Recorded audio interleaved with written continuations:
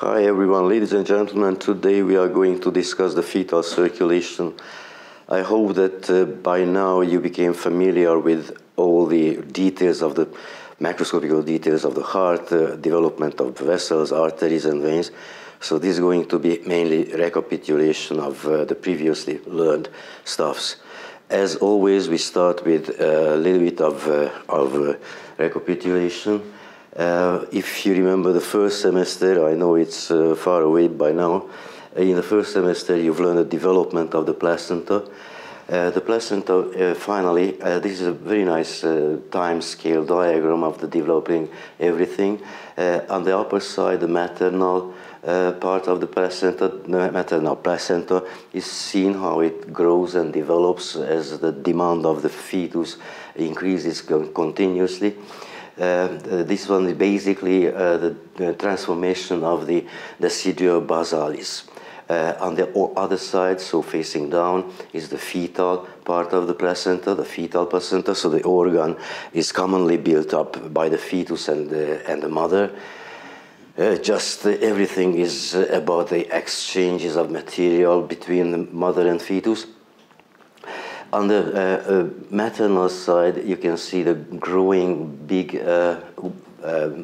glands, but short after, the blood vessels open into cavities, as you remember, while the opposite side, everyone knows that the fetus is floating somewhere here in the amniotic cavity, so that is amniotic epithelium and the trophoblast layer. And as things gradually grow, chorionic villi are formed on the fetal side of the placenta, which are covered by trophoblast cells, and the core of the villi is formed by the extraembryonic peripheral mesoderm, as you remember everything. So the primary, secondary, tertiary chorionic villi are different according to the structure of them.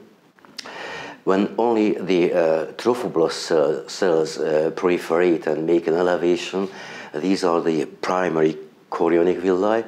When the extraembryonic mesoderm invades into the center of the villus, and this is seen here, the primary is not illustrated on the drawing, then you call it secondary chorionic villus.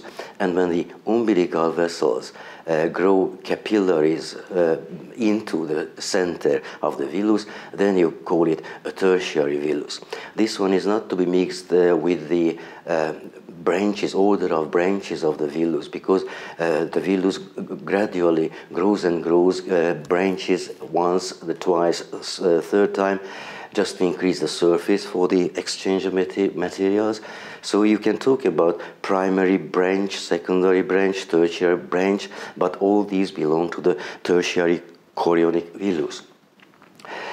When everything is fully matured, the placenta, that's how it looks like. Three different aspects are illustrated on this drawing. On this one, you can see the surface of the villus.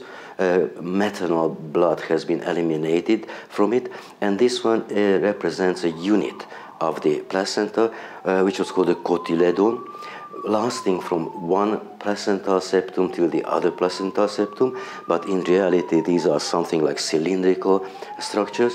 So here you can see the surface of the villus covered by the syncytial trophoblast cells, and some of them has been cut through, transected, just to show the structure of the villus.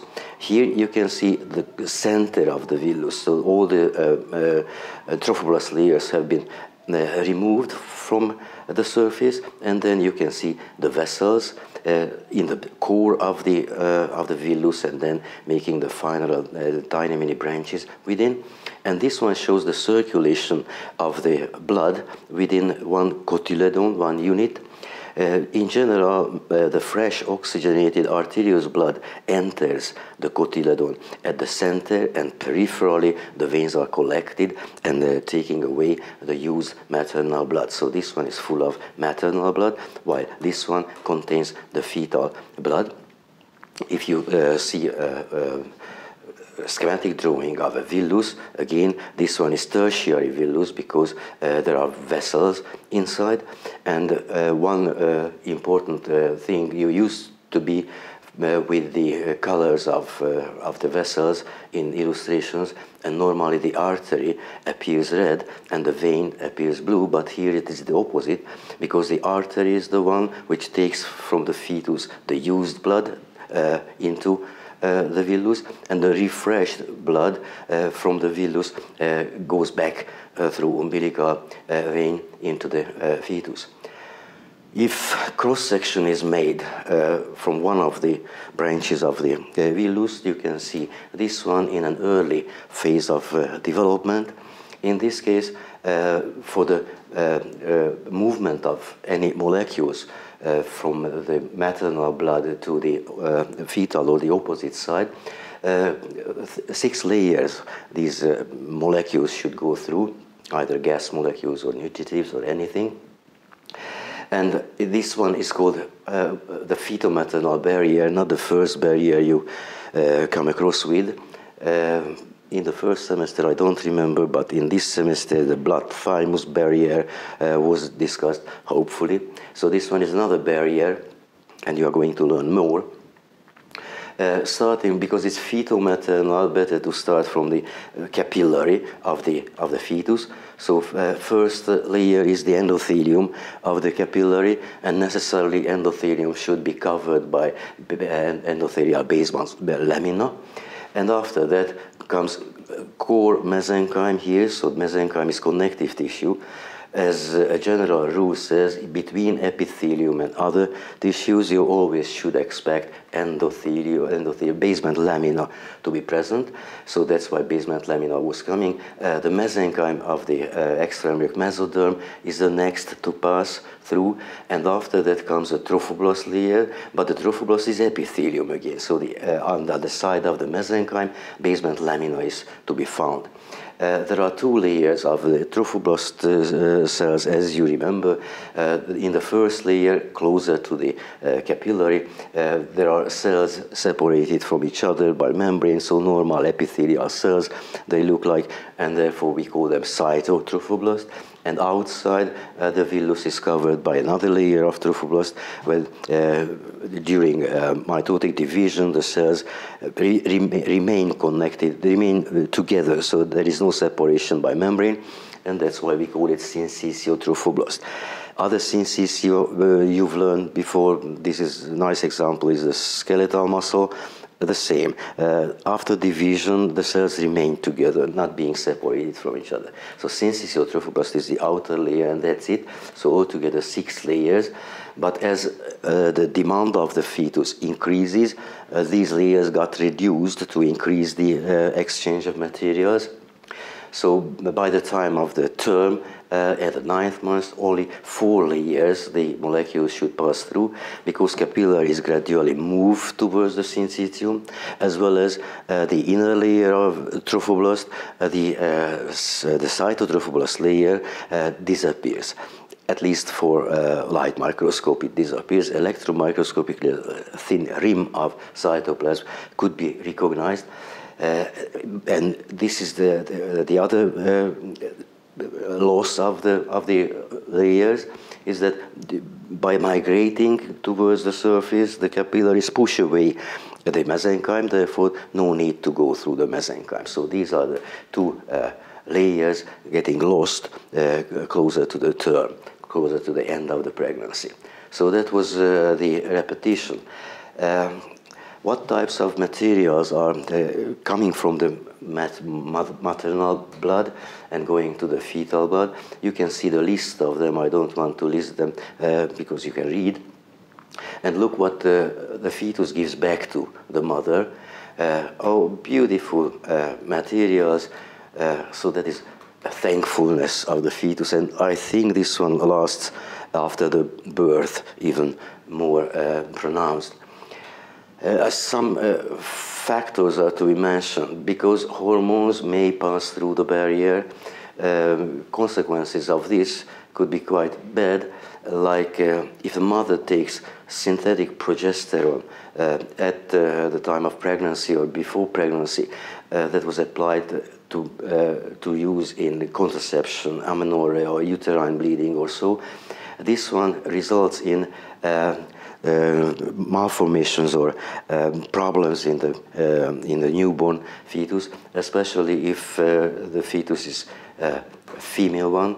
Then vaginal carcinoma is likely to develop later during life in these babies, or masculinization happens. You know that this is when the phenotype of a lady resembles to that of a man. And there is another molecule which is able to pass through the barrier, and this one is a diethylstilbestrol, which is non-steroid estrogen, also applied several times to cure some diseases in women, and almost the same consequences that it results in male newborn urogenital abnormalities, many, so hermaphroditism, hypogonadism, and any beautiful thing you can imagine could be resulted in this transport of hormones through the barrier. Another important factor that antibodies pass through, which is partly very good because it is responsible for the passive immunity of the newborn, but also dangerous could be if there is incompatibility between the maternal blood and the fetus blood Rh factor. Everyone knows that this incompatibility would result in erythroblastosis fetalis, which means that the red blood cells are the fetus getting destroyed. Another important consequence, viruses, and almost all may pass through. And again, I should emphasize the danger of rubella infection, which at least acting very early during pregnancy could result in extremely serious malformations, and that one absolute indication of abruption of the pregnancy if it is if it becomes clear. To show a beautiful real placenta, everyone imagines or understands that this one is the amniotic epithelium, so lining the amniotic cavity here. This is the connection of the baby with the organ, the placenta itself, which occupies 1/3 of the endometrium, this one, as well as you can see the attachment of the umbilical cord to this organ. If you look at the placenta after giving birth, the mother, the placenta has got two surfaces, of course, so when the birth happens, then between the functional layer, stratum functionale, and basal layer, stratum basale, of the decidobasalis, everything gets separated, and everything on top of the basal layer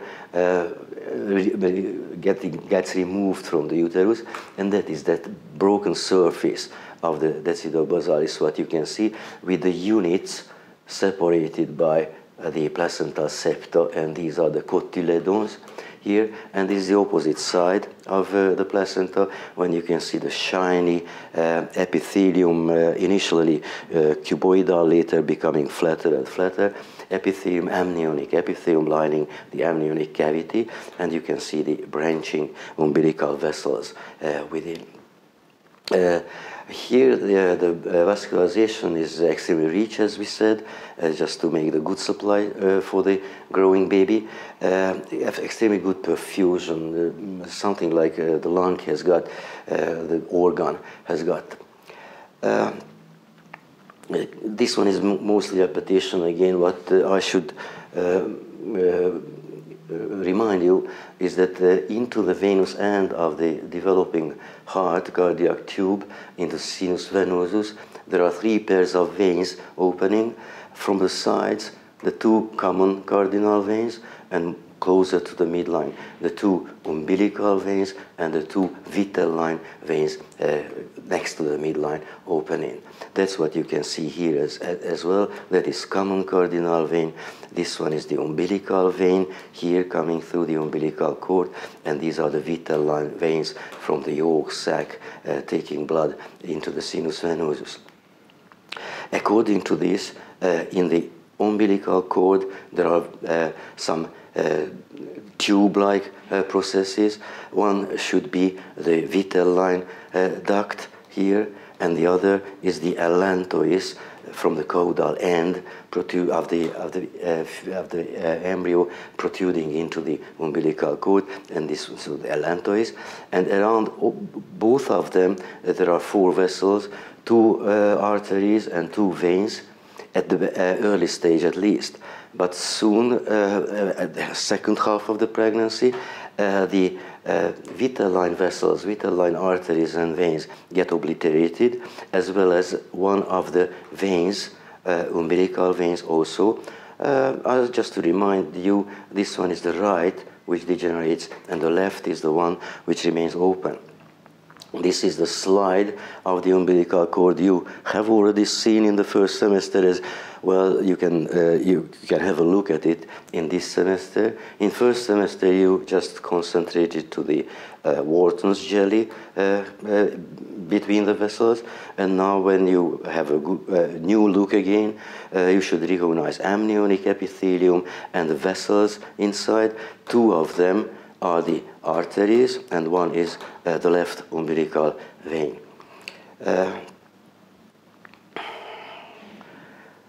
Some of these veins, these vessels, remain, and when you get to the body, you will see these remnants of them.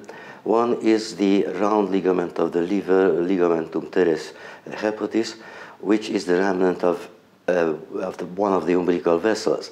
People used to have problem with this. They used to mix up the remnants of artery, umbilical artery and umbilical vein. But if you remember the previous thing, that there was only one vein, one umbilical vein, and therefore a single structure should correspond to it, not a paired structure. And if this umbilical vein was connecting the umbilicus with the developing liver, then the same should apply to the remnant of it. And the round ligament behaves so from the umbilicus to the porta hepatis it leads. So this is obliterated left umbilical vein. Also, there is a small thing which connects the inferior vena cava with the round ligament, and this one is ligamentum venosum. This is nothing but the remnant of the ductus venosus of Arancius. Also, you can see something in the body. Most of the bodies nowadays it is going to be present, and this one is a ligament which connects the concavity of the aortic arch with the pulmonary trunk, and the same position the ductus arteriosus had during fetal life, if you remember, to make the shunt of the blood from left to right. And that remains as obliterated ligamentum arteriosum. Now here comes the one which is paired, in fact. If you remember the structure of the abdominal wall and the inner surface of the abdominal wall, you remember the umbilical folds. Here there is one median and 2 medial and 2 lateral umbilical folds, and in the medial umbilical folds is the obliterated umbilical artery found as a ligament, and that is medial umbilical ligament, you should call it, and that behaves the same as it did during embryonic life from the body of the fetus towards the umbilicus. It leads the blood, the used deoxygenated blood. So that remains as medial umbilical ligament. A schematic drawing to show the way, and that is how you should tell the story when you pick up the question on the exam. So I used to ask students to imagine that they are red blood cells, and they travel through different channels, and they should read the street names and tell through which vessel they go. From the umbilicus, from the placenta through the umbilical vein, the left umbilical vein comes, and then it fuses with the vein which gives rise to the portal vein later. This was previously called advehent vein of the liver. From here, through the ductus venosus, the blood can reach inferior vena cava, and the blood carried by it is directed towards the foramen ovale by a valve of inferior vena cava, so most of the blood reaches to the left atrium, from where through the right atrium it is pumped out of the heart through the aorta, but this blood gets mixed up with blood coming from the opposite side, from the right side. Only 35% of the blood distributed by aorta supplies the baby, and most of the blood goes back to be refreshed in the placenta. Also, you can recognize the right half of the heart, which receives mixed blood from the right atrium, the right ventricle, and pumps out towards the lung, but because the lung has got extremely high resistance, vascular resistance, therefore most of the blood through the ductus arteriosus goes to join the aorta, the arch of the aorta, and gets mixed with that. What very important is that because of that almost nothing of pulmonary circulation, therefore not for a second these communications between the right and the left half should be closed during embryonic life. One of these communications is through the foramen ovale, and the other one is the ductus arteriosus of Botello. These all are responsible for right to left shunts of the blood. As well as when you describe the circulation, always you should emphasize the points of mixage of arterious blood with the venous blood. And if you go step by step, the first happens at porta hepatis. The reason is that the portal vein carries blood from the GI tract, deoxygenated, so quite wrong blood to the liver. So here there is one mixage. Through ductus venosus, inferior vena cava, but inferior vena cava takes blood from the lower half of the body. This is again point of mixage.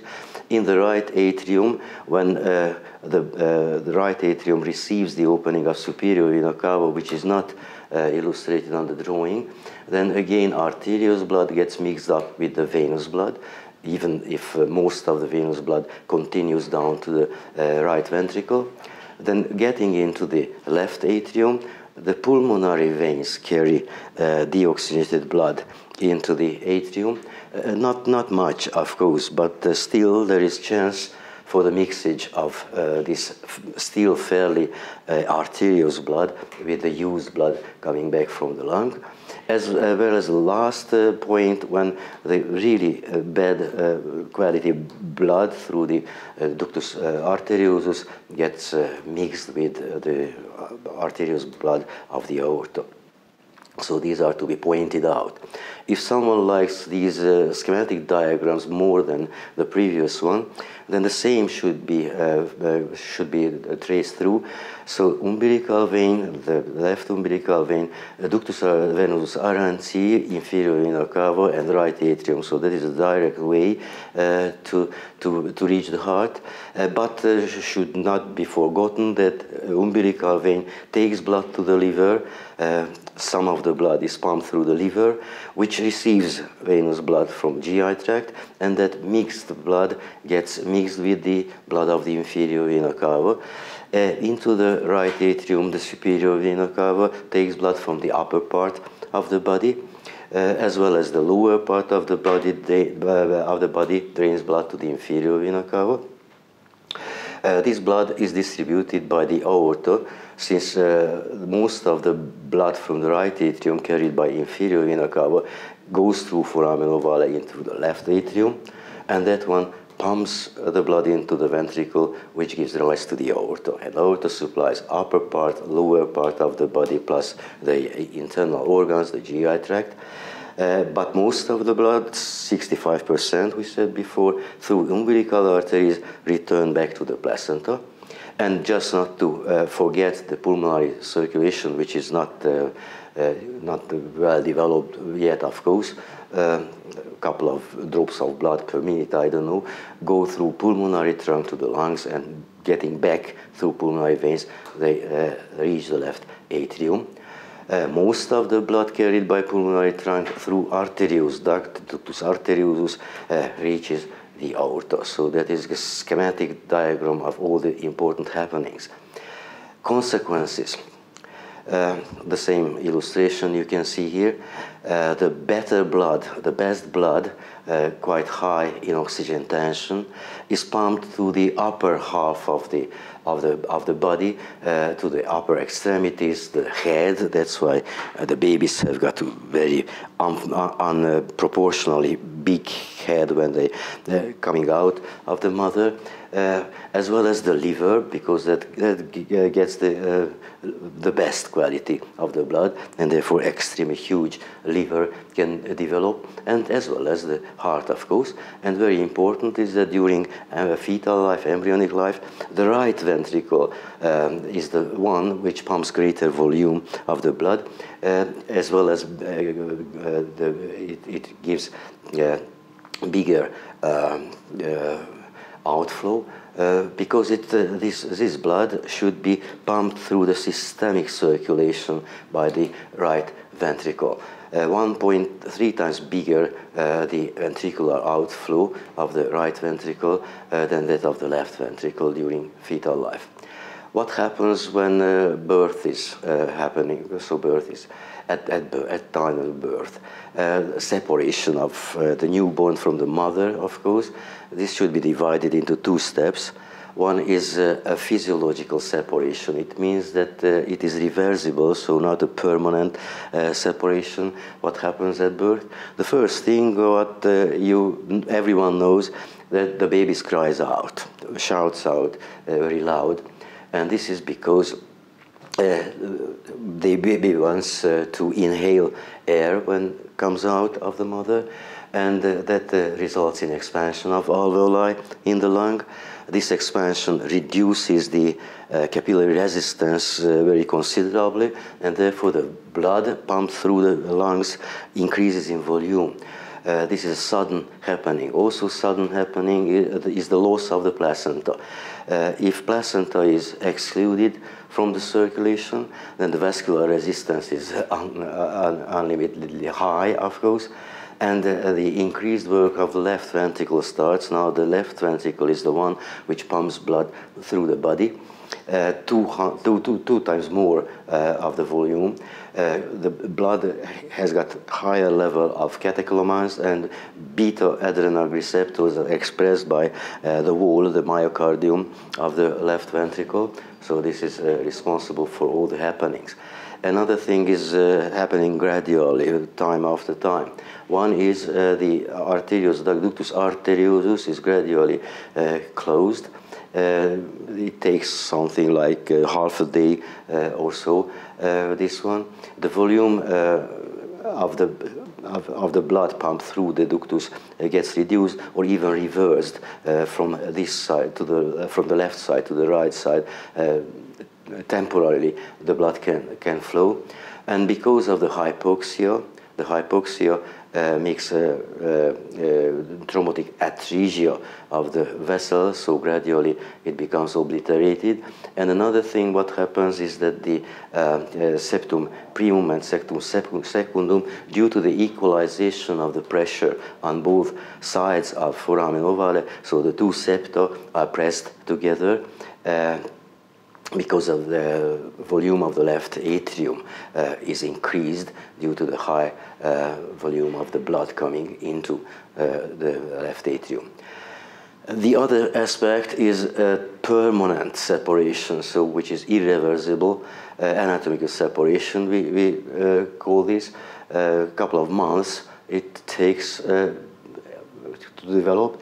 First is the ligamentum arteriosum degenerates completely, as the ductus arteriosus degenerates, and ligamentum arteriosum it remains as. The hypoxia within makes smooth muscle contraction, and due to this gradually the vessel obliterates. There's a problem with the premature infants, because the premature infants are less sensitive to hypoxia, therefore less contraction, so more likely the ductus arteriosus may remain open in premature, as well as the two septa finally completely fuse with each other, grow together, and there is no communication between the left and right halves of the heart anymore. Also good to keep in mind that in quite a big percentage of population, there is no anatomical, no closure, no complete fusion of septum primum and septum secundum, but this one is not a problem till the pressure on both sides of the septa is roughly the same.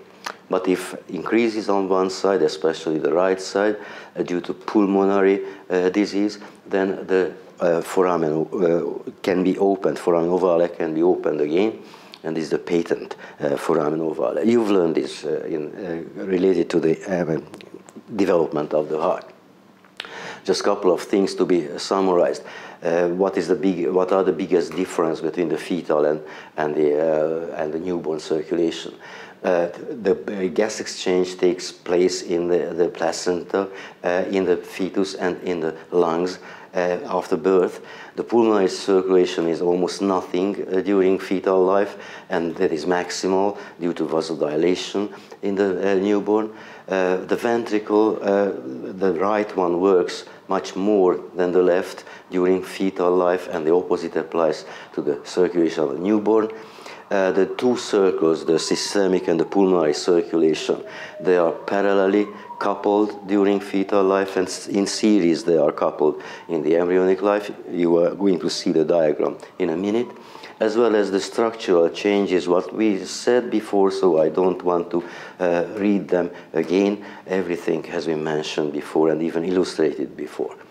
So if someone likes this kind of diagram, that is the fetal circulation. Everything what we said before applies. So blood gets mixed with the venous blood carried back from the placenta through the umbilical vein, gets mixed up with the venous blood collected from the body through the the right atrium and foramen ovale. Most of this blood reaches the left half of the heart, from where the aorta starts, and that distributes the blood to the body, but most of the blood is pumped back to the placenta. Through the right half of the heart, blood is pumped into the lungs, but there is very small volume of the blood going through. Therefore, ductus arteriosus should let the blood to be mixed up with the blood of the aorta during fetal life. At the time of the birth, two things happened, as you remember. One was the septa, interatrial septa, primum and secundum, pressed towards each other, and the other is the smooth muscle contraction in ductus arteriosus. Therefore, these communications gradually get closed, and therefore the blood coming from the body, carried by superior inferior venae cavae, reaches the right half of the heart, from where the lungs are supplied. From the lungs, the left half of the heart receives blood, aorta originates and supplies the body. During the anatomical separation, permanent closure of ductus arteriosus and turning into the ligamentum arteriosum happens, and the two septa permanently fuse. Therefore, this big circle is coupled after the small circle, so this one is coupling of the two circulations in series instead of being parallelly coupled in the newborn. If everything goes well, then that is the final result of these developmental happenings. Thank you very much for the attention.